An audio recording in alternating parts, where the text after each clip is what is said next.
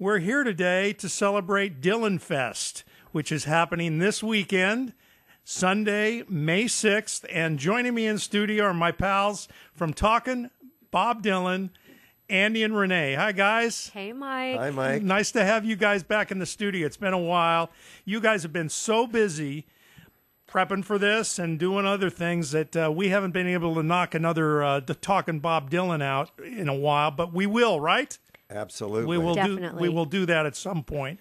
And before we go any further, because this is a Dylanfest weekend, on the LA Radio Studio stream, you're going to hear all of the Talkin' Bob Dylans that have been produced so far in a marathon, continuously. Wow. Ad nauseum. If you're not sick of us yet, Yeah. you will be by Yeah. Sunday night. But I like if you it. love Bob Dylan, this is the greatest podcast ever, without a doubt. And I love the work you guys have done. But let's talk about Dylanfest. I appreciate you guys coming in because you guys are right under the wire now of having to get this thing together. Everything coming together nicely? Yeah, it's going really well. It's funny, every year we think, well, okay, when it's over, you're like, oh my God, that was so great. And we have an after party and you've just, played 8 hours plus, several hours of setup and you have so much energy. And then the next day you kind of crash and you're like, oh my God, how did we do that? And then somehow, it just rolls around again. And in January, you're like, oh my God, it's 4 months away. We need to get rolling on this. So when do you start planning every year for this? This is the 28th year. Yes. That's unbelievable. In the days after Dylanfest, I start a document, Okay. and it's ideas for next year. Okay. And a lot of it is based on things that came up, things that could go a little more smoothly, or just some idea. There was some accidental thing, and we think, let's develop that Right. into a big thing. And so that's the first thing that I do, and then we do some stuff with the recordings, with the tapes of the show. Right. We try to get together videos and pictures and that kind of thing, and put together some of the after events. We have a party for our volunteers. Our volunteer team are called the Little Lebowski Suburban Overachievers. Now, Bob Dylan fans will know that Bob provided the title track or the main song to the movie The Big Lebowski. It's Right. called The Man in Me, and we'll be performing that one this year for the first time. Sweet. We haven't done that one before. And so we'll have a party for the volunteers. All the volunteers, right? Not Yeah. just the LLSOs, but I think that's I know it's harder to say the acronym than the whole name. Right. And the musicians are all invited because That's most right. of them Of are course. volunteers as well. Right. That's correct. Right. Yeah, it's a good time to bond. And then we'll have a separate event where Renee actually prepares a fine dining experience for our VIP ticket holders, and we'll talk about that a little later. Yeah. Yeah. Well, let's talk about how people can get tickets because it's coming up this Sunday, May 6th, and tickets are available, right? And Yeah. how do we get tickets, and what are the levels of tickets that people can get? Right. Well, the advance tickets, you save $5 off the door price. So in advance, they're $30 and $35 at the door. Kids between 7 and 14 or 10. And you can either get them on our website, which is andyandrenee.com, and that's ANDYANDRENEE.com. And you can also get them at our shows. We've got a couple of shows before Dylanfest. Tonight we're at Orlando's in Redondo Beach on the corner of Prospect and Torrance Boulevards. And then Friday we'll be right here next door at Portugal Restaurant. You guys never let up. You don't let Dylanfest get in the way of anything, do you? We should tell them about the VIP tickets. Oh, yeah. So the VIP tickets are really fun. So we found that a lot of people, we have T-shirts, which are lovely. If you're watching on our Yes. video stream, you can And we see have, the lovely T-shirts. lovely mugs. Very nice. And various things. We also have Dylanfest shaker egg, which Andy's going to demonstrate right now. Very nice. I'm going to hold these up for the viewers. They're kind of hard to see because Renee has rocked so hard with these. You can no longer see the Dylanfest emblem. But we have brand new ones for VIP holders, so you can be at home listening to Silvio or Like a Rolling Stone and There you go. jamming along. All Yeah, right. you might want to use a little more rhythm. Okay. Well, Renee is the percussionist in the band, so There you go. Now, she can give you your lesson. So anyway, so shaker egg mug, T-shirt. This year, a Ticket. beautiful your ticket. oh, yeah, you get to get in, Yeah, too. that's nice. always good. And then we have a new item this year, which is a ceramic Dylanfest pendant, Ooh, very nice. which has been a labor of love by our friend Marilee Tadler. So really there's that. beautiful. And then, as Andy mentioned, if you're available the day we have the dinner, you're invited to dinner. And often we reminisce about the show, and sometimes Andy and I play a song or two. We play video clips of whoever took videos of the show. We try Right. to get those together in audio clips. It's a great time, and then all the VIPs are entered into a drawing before the show, and at the show we will draw a single name, and that person gets to count in like a Rolling Stone from the best seat in the house, center stage, looking out at the audience. That's fantastic. And do you always close the show with Like a Rolling Stone? We have for many years. It's a natural, wasn't isn't it? always, but Oh, really? We've kind of That's sort of the closer, though, right? Yeah. I would think. Well- it's named time after time by Rolling Stone magazine or various Sure. readers' polls as the greatest rock and roll song of all time. So it's hard to beat that. Right. Right. Back in the day when we used to have it in Andy's backyard, we basically played from like noon until the cops came, which sometimes was midnight. Yeah. So after the cops would say, like, you got to shut it down, I think we'd shove in like I Shall Be Released always seemed to be like Yeah. the last kind of final song Right. after the cops came. Right. Well, now, those early days, did you charge, or was it just friends, or how did that work? Well, the very first one we did because we had read Cameron Crowe's liner notes in Bob's 5-album retrospective biograph. Okay. And he talked about a party he attended in New York City where the guests were asked to come dressed as a character from a Bob Dylan song.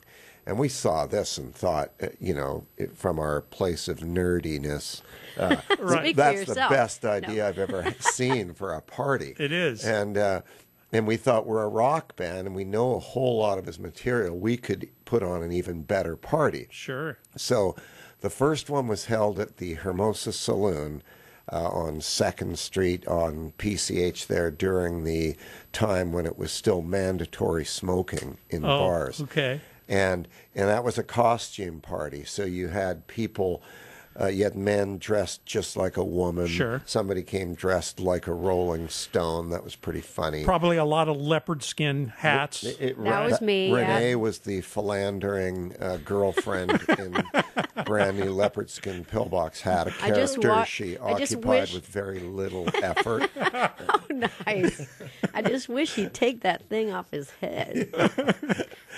Yeah, that's a whole other topic maybe for a future podcast. Right. But Dylan is known for his scathing social critique and personal animus, but he is a really funny guy, and that song is one of the examples. I love the verse, well, I asked my doctor if I could see you.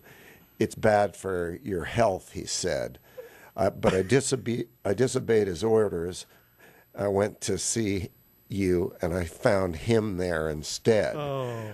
I don't mind him cheating on me. I just wish he'd take it off his head, your brand new leopard skin pillbox Right. hat. So you see the doctor with the girl's pillbox hat on. Right. That's great.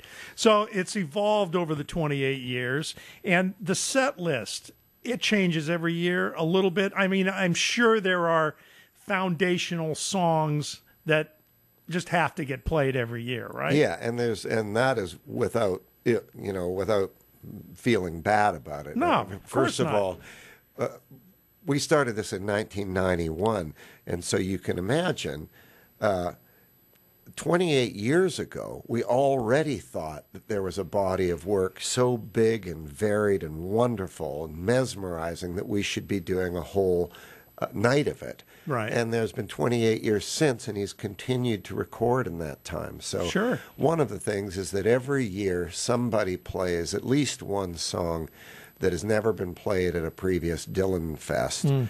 And this year, I counted them the other day, there are six songs. Brand new ones, yeah. Yeah, that have never been played in the last 27 years. Yeah, so you have to, we want to make sure we get those hits in, right? Sure. Because a lot of the people who come aren't Dylan files. Right. They like what they like, or they're Sure. a fan of our band or some of the performers that are guest performers. Yeah. But not everybody, wants to hear some deep cut off New Morning, right? Right. So, does anybody? No, I'm just kidding. So anyway, we want to keep it fresh for ourselves, Sure, of course. And but yet you want to make sure you get those hits. And another way that we're kind of making sure we change it up is where songs are played. Sure. So this, the show's an 8-hour show. So it sounds really daunting to an audience member to think that they're going to come to a show for 8 hours. So they might just come for a few hours at any point in the show. Sure. And maybe, they've been a few years and they always tend to come at the beginning. So you don't want to have the same songs at the beginning every time, Right. because maybe that's all somebody comes to. So You do mix it up. we then. mix up who sings those hits, Good. and get different versions and things like that. Well, and Dylan is also he's a crossover writer, so he's written a lot of stuff for other people. So if these people that come that aren't into Bob Dylan, they may hear a song that somebody else recorded and they go, "Oh, I didn't know Bob Dylan recorded that." Very common. Yeah, Happens every year. yeah, Yeah. yeah. So, okay, so that's this Sunday. Let's play. Unlike your show, which we play all your tunes, you guys doing Bob Dylan. Today we're going to play some Dylan tunes, and I asked Andy what song he would like to hear, so we're going to listen to that one right now, and we'll be back in a couple minutes. There's a couple of songs by request by our guests today, Andy and Renee, who are here to tell us about what's going to go on at Dylanfest. Who Killed Davy Moore, and then the John Birch Society blues song, which was on an album and then they took it off. Can you give us a little quick history of that song, Andy? My understanding is that it was never going to be on, let's see, what is it? The one where he's on the front with Freewheelin'? Susie Rotolo. Yeah, it was written for Freewheelin', but it was never going to be on it. That is the famous song that he was going to play on Ed Sullivan. Right. And they got worried that there would be some sort of libel issue, and Ed Sullivan asked him not to play it, and Bob said, all right, and he left and went home. And didn't ever appear on Ed Sullivan. Right, and that's one of those famous, like, you just can't get any cooler than that, because that was the biggest entertainment show in the world at that time. That's right. And Bob Dylan walked away from it. The Rolling Stones, on the other hand, changed the lyrics to their song, Let's Right. Spend the Night Together, to Let's Spend Some Time Together. Right. Jim Morrison was asked not to say the word higher and light my fire. And he went ahead and did it. Right. Right in the camera, right? Yeah, he said, okay, no problem, I'll edit it. And then, mugged right in the camera. And I don't think they were ever invited back. Never again. But Davy Moore is something quite different. Yeah. It's sort of a bookend. Yeah, I mean, you have John Birch Society blues, and it's scathing, but it's funny. There's Sure. different ways to make your point. And so that song, to me, is just hysterical and just, reflects the paranoia that was going on at the time. And Davy Moore is so, I'm more familiar with a live version that was on Halloween. There's a great concert that he did. And I just listening to it again there, it's so relevant today in the sense that the song is about it's not my fault, it's somebody else's fault, somebody else's fault, somebody else's fault. And in essence, it's everyone's fault, but nobody wants to take responsibility. Right. And I particularly it struck me, recently there was the White House Correspondents' Dinner, and the comedian who did her show really got a lot of flack. And, whether you thought it was funny or you thought it was inappropriate, I think that the speaking truth to power is the point. And people who don't have power, showing the people that do have power what they're doing wrong, or getting them to hold up a mirror to look at themselves, Sure. which includes the media. Right. She said at the end of her set that, you guys are the ones who are making all the money off this, what's going on now, Right. and you kind of enabled it to happen. That's right. And I think in that verse, when he mentions the sports writer, anyway, I think that song is incredibly powerful and needs to be listened to. And Dylan today. was always enamored with boxers for some reason. He's a big boxing fan and boxed himself. Oh, he So, did. yeah, as a young man. I didn't realize that. I don't think competitively. Right. But he trained in that way. And I haven't listened to that song in a long time, and I was stricken by it's an example of how he manages to get so much into a song and really see the big picture of something. It reminded me of Only a Pawn in Their Game, which is essentially a song about racism, but he manages to paint a picture where you can't just point your finger at some immoral person, that there is a structure in place that holds itself up from various points. And he just went through them all in that song. I couldn't help but think about that movie recently about the head injuries to football Right. players. It could have been the same song. Yeah. Well, that's the beauty of Bob Dylan. His songs, they are so universal and so dateless. They have no they can be applied to pretty much any time period that he's been around. It's always amazed me that his writing is so universal in what he does. And I think in one of our podcasts, Andy, you spoke to that with regard to the language you use. And how he'll, like in "Blown in the Wind," he refers to how long must the cannonballs fly, and it's not like they're using a lot of cannonballs now, but it grounds it in both historical warfare and current warfare. That's right. And it doesn't just marry it to one time period. So we're going to hear a lot of Bob Dylan on Sunday. Let's talk a little bit about some of the things that have become traditions, shall we say, at the show. I go every year, and I'm amazed at how great it is, and always am surprised by the different little twists you do to make it even more interesting an experience. Well, when you do a show that's 8 hours long, there's a lot of stuff to take care of, and so we started writing into it bigger crowd participation moments where people could get that seventh inning stretch and make sure they're not always being told to think about this lyric here. Sure. That they would be able to have a lot of fun. So we recreate the Dylan's video of Subterranean Homesick Blues.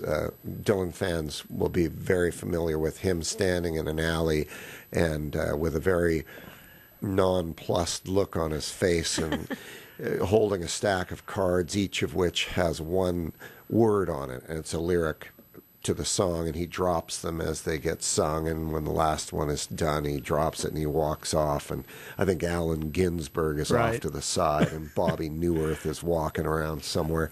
Well, we get ex-Laker girl Trish Luzio. Nice. Who is, defines cute and rhythmic, and she hops around and throws these cards all over the place, and people crowd around her to help her because, she doesn't know the words as well as Bob did.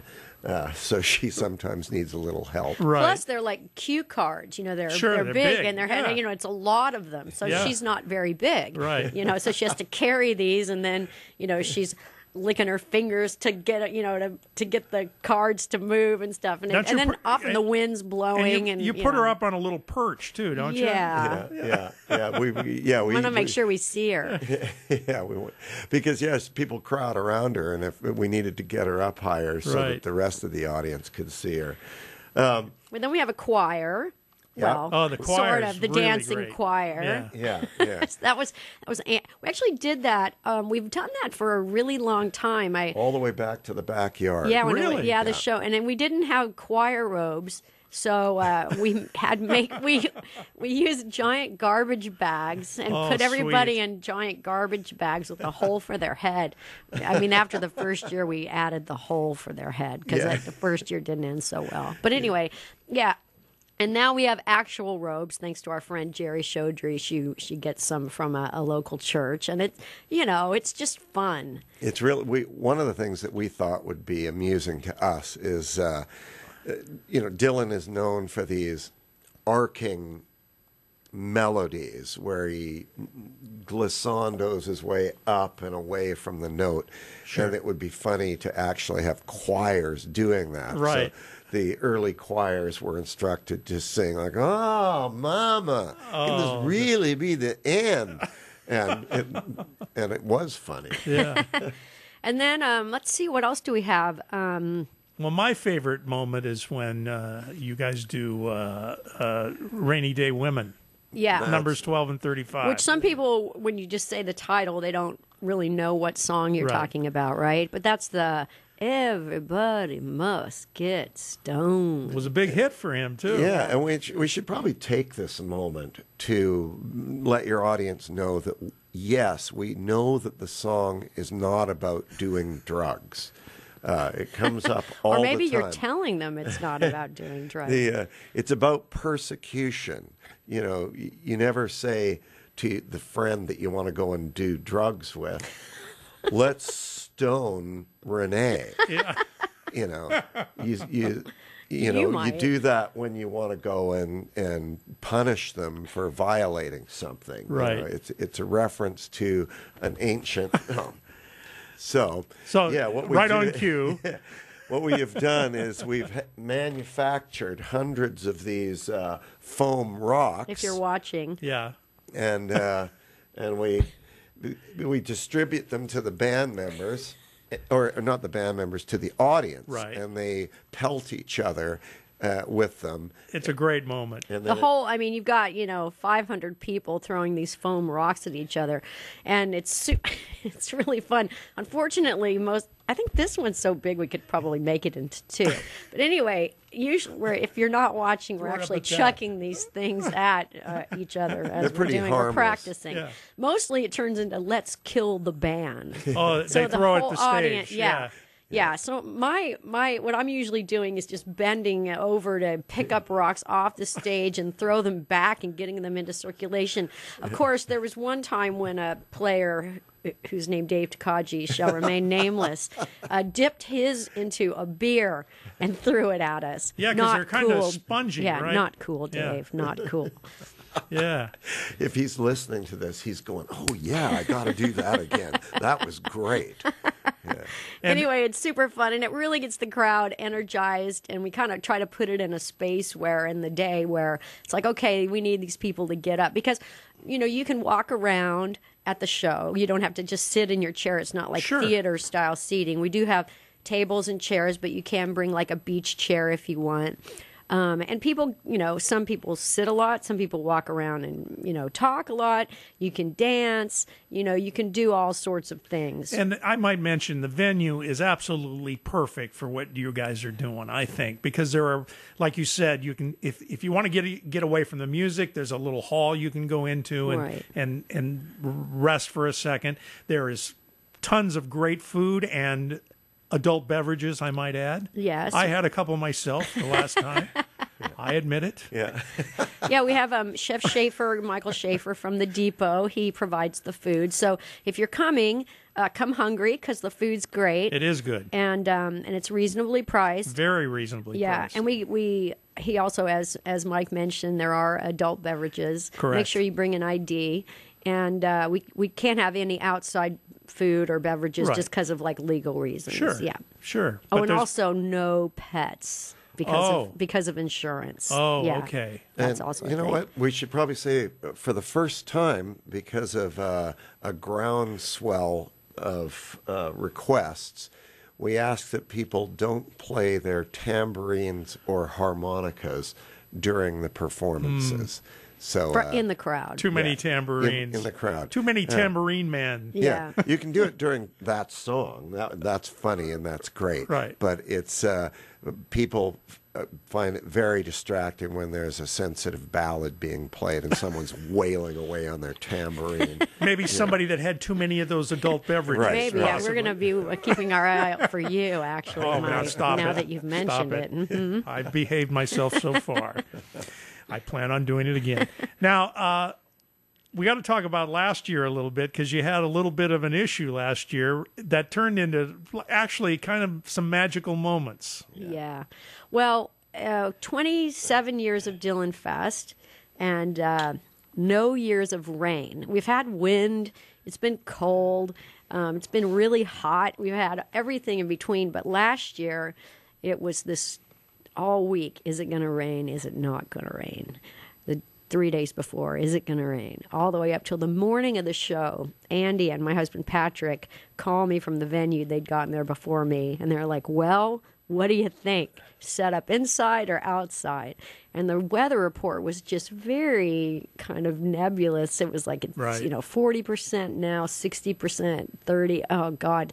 So we had we were expecting a lot of people, so we decided, okay, we're going to set up outside, which went fairly well. But we did have a contingency plan. We have, huge tarps, and we had those at the ready. And we have a guy on our mailing list who's a tugboat captain who has a really, really good weather app on his phone. Oh. So about, a couple hours into the show, maybe, he said, hey, there's a cell coming. It's going to rain for 15 minutes, and then it's going to stop. So we're like, all right. So sure enough, it came. It was like a baseball game, right? We got the ground crew out, and we covered up the field or the stage. And I think you actually finished a song, right? Well, this was the first time. So that it rained, and then it got clear again. Okay. So now 4 hours into the show, he comes up, or our friend Sandy comes up and says, there's going to be a cell moving in. It's going to rain really hard for at least an hour. Whoa. So it was like, oh, God. Okay, so I'm like, let's get as many acts on as possible. And so Jay Constable and Nate LaPointe, who are in a band called Barley, were ironically playing the song "It's a Hard Rain's a Gonna Fall." Right. Nice choice, boys. Yeah. And so we made it through that somehow, but it was just too much. Tempted Fate. And Belly Love, a great band, was up there just rocking. And I was off the stage, and I feel the first drop, and I'm like, oh, man, this is it. So I had, kind of grabbed a bunch of people. I'm like, we got to get these tarps up right now. So we grab the tarps from one side. We start pulling it over the musicians' heads. I'm like, keep playing. And we got the tarp, and we covered the entire stage, and they kept playing. It was great. It was a great moment, I thought. And, that's we're joking about it, but that's serious business. You don't mix Right. rain with electrical gear because it can be deadly. Yes. It was like a living organism. The way the audience, the sound crew, the other musicians came together to protect the equipment and then get it inside. And all of that, or some of that, is captured in this year's program. Oh, beautiful. This is the Andy and Renee and Hard Rain 28th annual Dylanfest program that'll be issued to everybody who comes in the door. And the theme is the rain and how we managed to get through that. Beautiful. The shelter from the storm. And we set up we had some gear in our car, and we set up a small PA system in the gymnasium next door, and 200 fans would not refuse to surrender. And they didn't. Several hundred went home, as you know. We thought everybody would have, but several hundred stayed around, and we played as much of the show as we could. Well, we played another 3 hours, Right. I think. Yeah, it was. We got a lot in. Yeah, and I'll say that when you say it was kind of cool, I'm glad to have gone through it. I don't think I need to go through it again. But I think what was it was indicative of, and the result was just to show what kind of a community of people come to Dylanfest, Sure. and to our shows as well. Absolutely. People were just so willing to help. They were willing to stick around. They're willing to do anything to help make it easier. Not one piece of equipment got ruined, which is a miracle because there was a lot of water. Yeah. And most of the musicians stuck around. It was fabulous. Yeah. We're going to play another tune now, and then we're going to come back, and I want to talk about the musicians that are playing, because that's an important part of this. It's you guys and your band Hard Rain, but it's a who's who of Southern California musicians that play with you guys. So we'll get a preview as to who's going to be joining us. You're listening to live from the LA radio studio, a Dylanfest special, and we'll be back. Live from the LA radio studio, Bob Dylan from Blood on the Tracks and Shelter from the Storm. And hopefully we don't need Shelter from the Storm this year, right? Yes, Hard please. Rain isn't going to fall. So is that song banned from the set list now? Or Yeah, we'll try to be more careful about song we selection. named our band that. That's That might true. not have been that good Not of a- an not a idea in good move. retrospect. Listen, this is the first year, and I posted it. When I posted it on Facebook, I posted a billboard for Dylanfest. Is that the first year you've had a billboard? Well, yes. Just crazy. We are so fortunate to, Andy and I have been playing together since the mid 80s, and, mostly in the South Bay, of Los Angeles, south of the airport. And we just have the most amazing friends and fans and community that have formed around the music, And one of our most dedicated supporters is Randy Bowers from Malaga Bank. And Malaga Bank is a community bank. I think they have 6 locations in the South Bay, and they're really, really supportive of the arts. I know they're a big supporter of the Grand Annex and the Grand Vision Foundation and various charities and a lot of businesses. And, they have for years been really supportive of Andy and I and Hard Rain and of Dylanfest. And this year they just went above and beyond the call of duty and put Dylanfest on one of their billboards. So in Redondo, South Redondo, on PCH and Avenue F. I was going to ask you where it was. It's a good location, it sounds like. Yeah, it's great. And we've got a lot of people, who've, hey, I saw your billboard. And, our idea was, this is an event that's, Andy and I are the producers of it. We don't have, a big advertising budget. We don't have a lot of, big sponsors. Sure. Budweiser's not coming up and giving us a pile of cash to do a bunch of advertising. Hey, maybe you can get Bob to sponsor it next year with his new whiskey product. There you go. That's right. As our friend Jimmy Sachs says about Heaven's Door whiskey, don't knock it until you've tried it. That's right. Yeah, that was just announced this week. Somehow I don't, somebody talked Bob into that, right? Had to have. He supposedly is a whiskey guy, Really? Maybe he saw George Clooney sell his company for $1 billion and thought, I'm a little short on cash. I almost didn't get that $960,000 from the Nobel Committee. Maybe I need to pad my pocket. So anyway, you got the billboard, and then who did? The same person designed the billboard that designed your program? Yeah, so we have a friend named Bill Colantoni who is our initial graphic designer. So I kind of come up with the ideas for the posters and all the graphics. Sometimes I know what I want right before. Right. And sometimes I have to kind of think about it, but I'm not a graphic designer, so I kind of, I send him images and fonts and, ideas of colors, and then we kind of work together. Of course, everything is run by Andy, and then we come up with an idea and fine tune it. And so he comes up with the initial, that with the graphics, and then Maureen Bray at Malaga Bank, Randy. Is very nice to have her available to us. And so she, takes the graphics that Bill and I come up with, and then that's what ended up on the billboard. And that's what comes up on the T-shirts. And you can't really talk about the program without mentioning Sandy Behar, who sort of...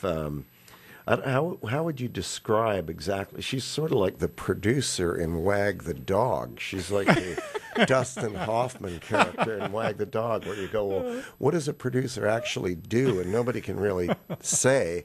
But then if you're around her, she's always putting something together, running something by a team of people, moving this picture to that place, coming up with a different theme, harassing somebody to get something turned in, 2 weeks before it's due. She's already on your case. That's called being professional, Andy. Yeah, and the result is this wonderful addition to the show.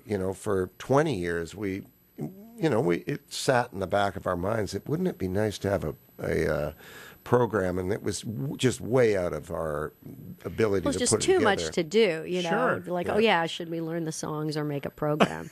And then, when we had the support team Andy was referring to earlier, the Little Lebowski Suburban Overachievers. I love it. That really, kind of pushed things into a higher gear, because then, there were some wonderful friends and fans who were actually willing to do some things that we could have done, but we just don't have time to do. Sure. And you always people like to help, and we are so indebted to all of the volunteers. So Sandy kind of oversees the project, and Maureen Bray, again from Malaga Bank, they work on the design and put the program together. And the program is just, every year, it's always just multi-page, beautiful, slick, full color, and then there's a program in there that tells you where the songs are going to appear and all of that. There's photos. We have amazing photographers that come and take photos. Jackie Sackheim, David Lassen, Tess Inman, Al Glover, Donna Butts, lots of people. And sometimes we just,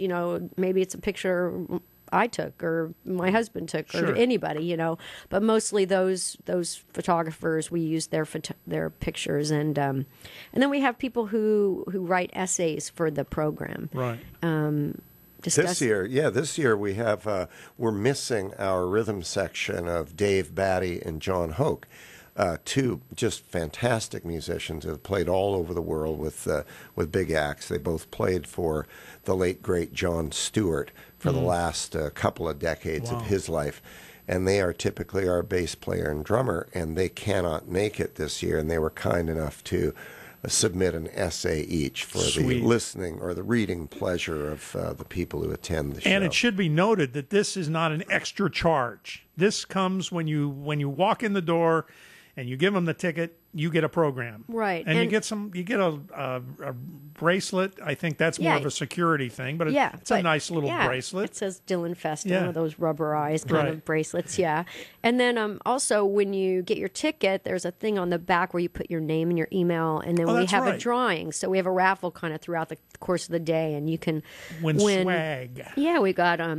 We have, CDs, some of our CDs from various performers. There's Andy's kind of holding up. We have 15 CDs. There you go. That's also hold them all. Yeah, that's actually part of the VIP package, this is only too. half of them. Yeah. Oh, that's right. Yeah, you get a CD, too, in the VIP package. And then, and we've got a really beautiful a book on Dylan with all of his lyrics. And, you get a 3-day pass to the Topanga Days Fair, which is over Memorial Day weekend, which we'll be playing at.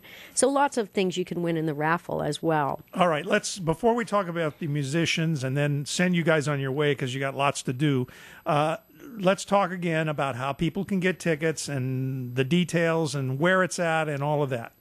You can get your tickets right now at our website, andyandrenee.com, and they're $30. At the door, they're $35, and if you want to be a great patron and friend of the band, you can get a VIP ticket for $100. Take home all this great stuff: shirt, mug, CD, shaker egg. Go to Renee's house for dinner and go to the show. Maybe even count off like a Rolling Stone. There you go. Doesn't get any better than that. No, it doesn't. And, you know, you go to a show now, and I don't know if you guys are playing all the time. You never get to go to any shows, I guess, but you can't go to a show for under $30. And this is 8 hours of music. Yeah. And it's, I think one of the things that is so amazing, and I'm always reminded, you know, when we had our first rehearsal the other day, and, you know, we've been doing 4 months or more of kind of administrative work, right? Sure. And when you're in the middle of that, you sort of lose sight of the fact that, oh, you know, we're actually going to be playing this amazing music. Right. And so we had our first rehearsal, and it was about a 5 hour or so rehearsal. And, you know, the guests come in, they start to filter in to practice their songs with the band. And, you know, then you just kind of sit back and relax. You're like, oh, yeah, that's why we do this. It's Right. because of these amazing, talented musicians that come in year after year. And let's talk about them. Who do you got this year? I mean, you've had people come. You had a guy come from Italy last year or the year before. He'll be back. No kidding. His name is Al Deason from Sardinia, Italy, and he approached us. This has been a bit of a problem in the last 5 to 10 years, the number of requests we get from people who wish to play. Wow. Renee and I are both more players and performers and writers than we are producers. Sure. And so the job of having to say no to well-intended and talented people is a terrible job, and we struggle with it every single year. But I'll put that aside for a second and say who's going to be in the band. Our band is our core band, Hard Rain. On guitar, it's Kirk Macon, a man who you have to see to believe. You'll see him on rooftops, rolling around in the dirt, playing Not his just guitar. for the heck of it, he's actually playing the guitar while he's doing as an that. extension Yeah. of his performance style. Yeah. And on the bass guitar, we've got Steve Whalen, a wonderful bass player and he's all-around musician. On the drums, Ido Tancredi from Italy as well. Right. And Davey Allen on the organ and piano and acoustic guitar. He's a local guy. And he plays keyboards for Eric Burden. Okay. Right. And let's see. Of course, probably the highest profile player we have is our pedal steel player, Marty Rifkin. Now, Marty has a pedigree that's a mile long, but a couple of the highlights are that he toured the world with Bruce Springsteen as part of the Seeger Sessions band. Oh, wow. He plays just about every instrument known to man, and he plays them all well. He's also our producer of the last, I think, 8 albums of original material and all the CDs we've done. Right. And just a very close friend and mentor, and I can't say enough good about him. And then we have Joe Cacavo. He's kind of our utility player. He plays banjo and guitar and he's mandolin. So he's a really important part of the band. And then on saxophone we have Jeff Delasanti. He plays sax and flute, and he's an incredibly great player. So that's kind of the core band, along with Andy and I. And then you have various musicians come up with that core band and perform the songs, right? Sometimes we'll have a full self-contained band like Belly Love, a couple of girls, Lisa and Tony, and they're great. Adam Steinberg on drums. And they rock really hard. They're a real crowd favorite. A band called Dry September, Pillow of Wrongness, the Title Trackers. These are all self-contained bands, all great.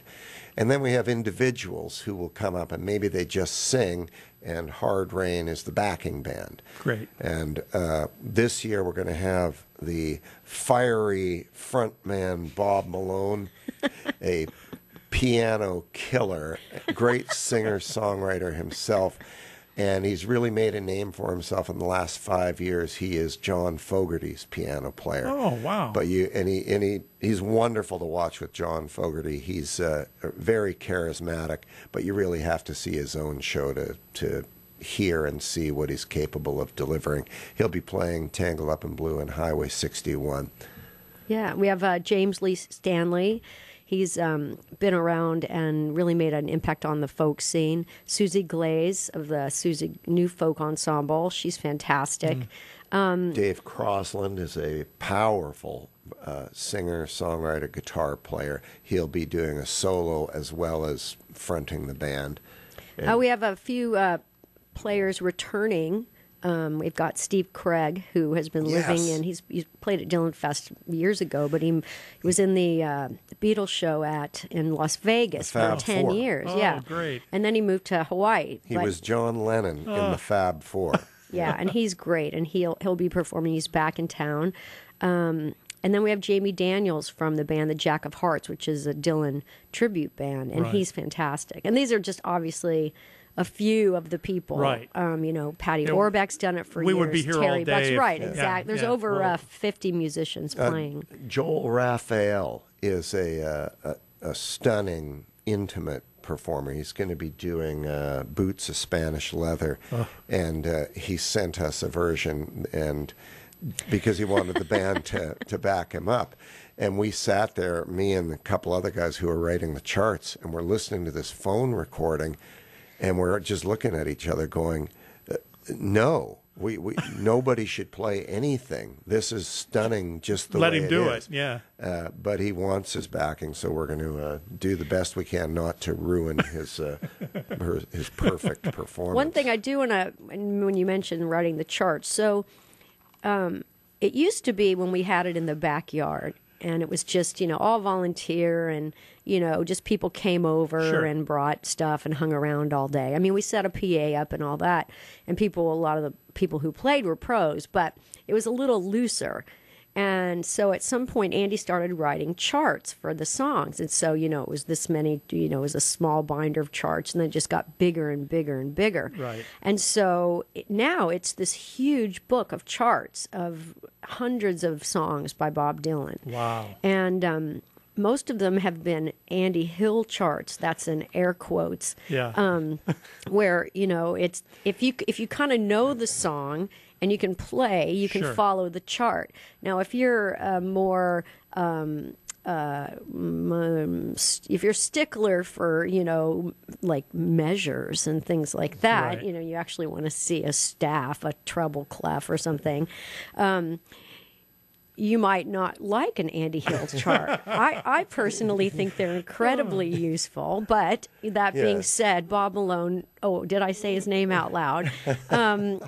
He likes to have things a little more spelled out. So over the years, Andy got this new program. And now this year, Steve Whalen, our bass player, is really great at writing charts on the So you computer. got real charts now. Yeah, he's a code writer. He's one of these guys. Oh, okay. That type of a guy. So he doesn't want to have a beat that's unaccounted for anywhere. Right. So. Yeah. So anyway, I guess mostly my point is that the amount of work that Andy and now some cohorts have put in, I think Joe Kakavo is helping this year too, is really immense, and has resulted in this huge book of charts, which is fantastic because it's a Right. resource, right? Oh, sure. Yeah, and so that way, everybody knows what they're playing. But I think you need to tell them about the Joel Raphael with trying to figure out his chart. So I get this phone recording, and Joe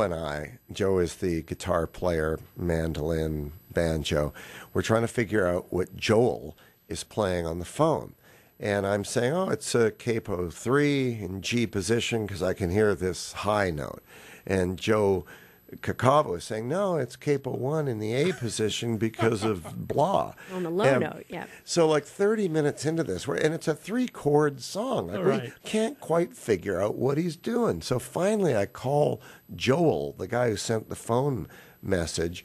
I said, we can't figure out what you're playing here. And he sends me a photograph on his phone, and it's his guitar with 2 capos on it. Oh, which, tricked you. to people who aren't musicians, that's like a Shaggy Dog story. You're going, what? I don't get it. But if you're a musician and you got a photo with a guitar with 2 capos, one covering these strings and the other covering those strings, and that explained the loss of 45 minutes of our life. Nothing says folk music like 2 capos on your guitar. Exactly. All right. Well, listen, I'm going to let you guys go, but let's go over the details one more time. Can All never right. do that enough. And send you on your way and send everybody out to Dylanfest on Sunday. Yeah, it's one thing I wanted to mention. It's a family-friendly event, all ages, and you can come and go as you please. So if you need to leave and go run an errand, let your dog out, and you can come back later. And we encourage you to come and stay as long as you can.